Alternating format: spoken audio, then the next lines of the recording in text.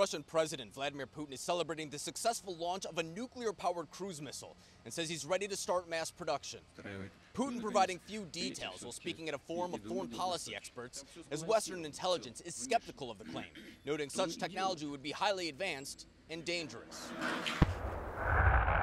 The Burevestnik missile, codenamed Skyfall by NATO countries, is capable of carrying nuclear warheads and uses nuclear propulsion to increase its range and maneuverability in avoiding defense systems. He suggests Moscow could soon resume nuclear testing, although he's not yet made a decision, but saying it's certainly an option that's on the table.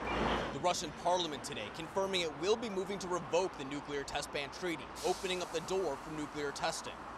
Russia and the United States have not tested a nuclear weapon since the fall of the Soviet Union in 1991.